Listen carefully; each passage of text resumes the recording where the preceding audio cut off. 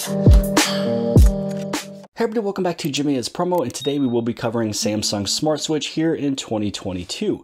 Now, I am finally officially moving over as my daily driver from the Galaxy Z Fold 3 over into the Galaxy S22 Ultra.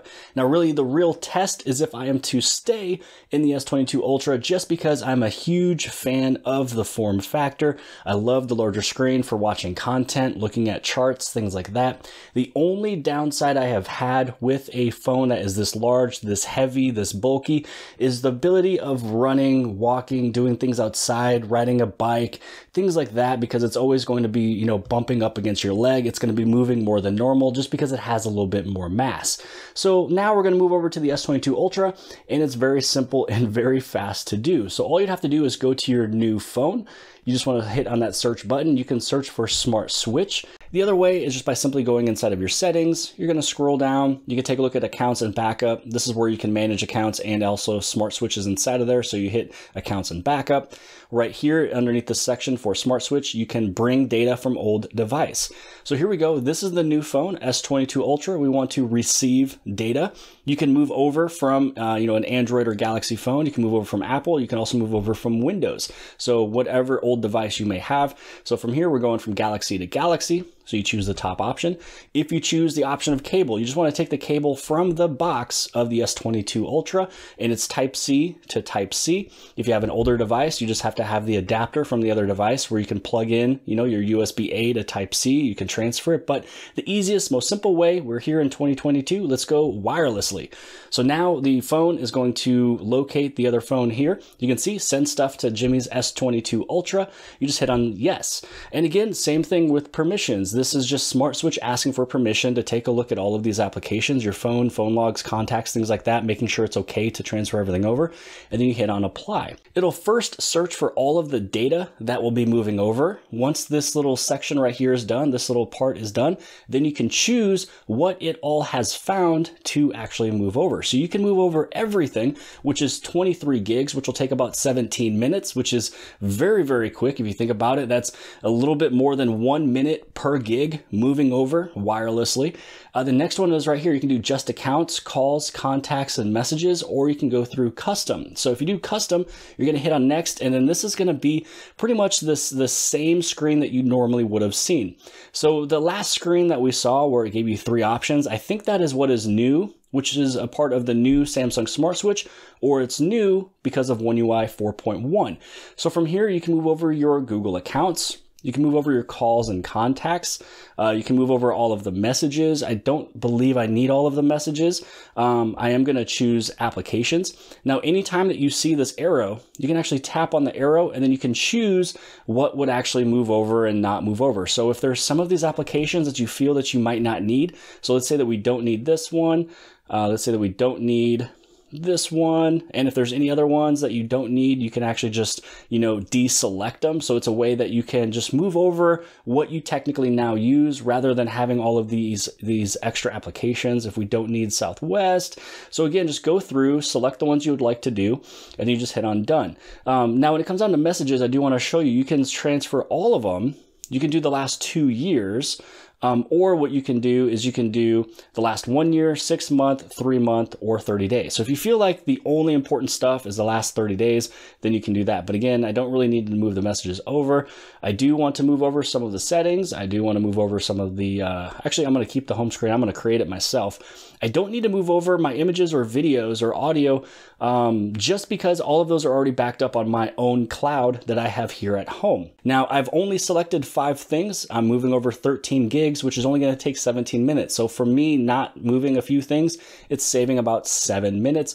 And then now you just hit on transfer. So now that it's being connected, let's see, you just want to hit on the copy button. You want to unlock it. So the first time that you type in your PIN, it's going to be moving over some of your data in terms of your Google accounts. Then it's going to ask you to type in your PIN or your fingerprint one more time to move over the data. So here we go. We are already 2.7% done, 11 minutes left. You can keep the screen on if you would like to watch it. It'll dim it down. But yeah, this is it right now so far for all you got to do for transferring it over. Very simple. Either you can customize it on what you want to move over, or you can just simply move over everything, which some people like to do. Now, one thing I do want to mention that could take the longest would be your messages. If you have thousands and thousands and thousands of messages that you are moving from the whole time you've held your phone, that would probably take the longest out of everything, just because it has to put it all into chronological in terms of the date of when you receive everything. It's moving over your text and some of the images, all of the MMS, all the SMS, it moves over everything. So again,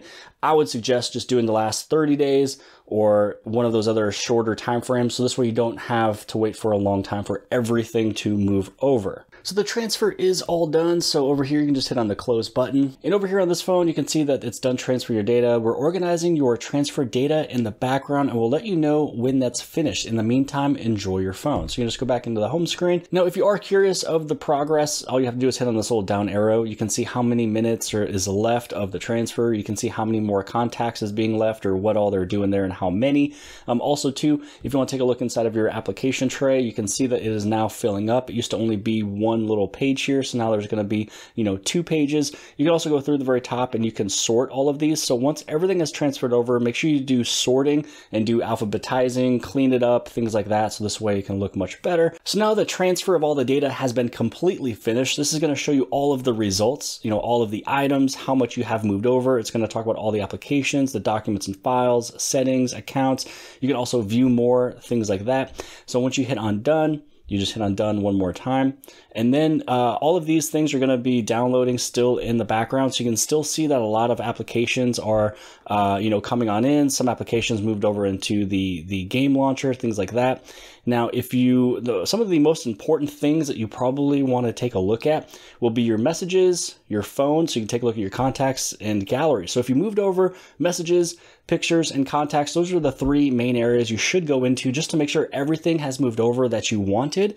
And then still in the background here, you can still see that now it's finally installing all of the applications.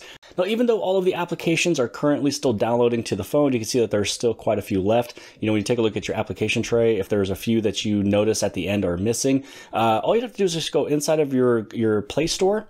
On the top right-hand side, click on your little icon. This is where you go to Manage Apps and Device. So inside of here, you can go to Manage, but here's where you can see what updates are available. You can actually update all of them. But here is the Manage button. Underneath Manage, you can take a look at what all has been installed, updates available. You can see what needs an update. You can select them, things like that. But what you can do is you can go inside of installed or not installed. If you go to not installed, this is going to show all the applications that is associated with your Gmail account that you can then go through. And if you notice that you don't have it on your phone, you can just simply tap on it and then you can get it downloaded. So let's say this Bally Sports, I don't really know exactly what this one is, but if you hit on install, now you can install it back onto this phone. Again, this is all of the applications that is dealing with your Gmail. So this Bricks Breaker puzzle, if you want it to be downloaded, hit on install. So this is a quick and easy way to find what you have been used, what you've used in the past that is not installed on your device. So that's pretty much it for today's video. As you guys noticed, it pretty much moved every single thing over. You had an option to move everything, or you can do it as a customization thing. Now, I didn't move as much over as most people would. I bet a lot of people would maybe have 50 gigs, maybe 100 gigs to move over, so it will take a little bit longer. So pretty much when you take a look at your phone over here, you can watch the progress. Just make sure everything is being done. You see all these prompts. Also, make sure you take a look at your messages, your contacts, as well as your photos. Make sure everything has moved over. If you notice some of the applications are not sitting there, they could be downloading, currently. If everything has been completely done, then I just got done showing you where you're able to find those other applications that you forgot to move over to this device. So that is it for the video. You can do this thing wirelessly. You can do it with a cable if you want to, but everything has been moved over, and that is now the end of the video. But if you guys appreciated it, make sure you guys give it a big thumbs up. Don't forget to hit subscribe. Subscribe on the very bottom left-hand side. And if you like this video, then more than likely you'll also like this video. And I'll see you guys later.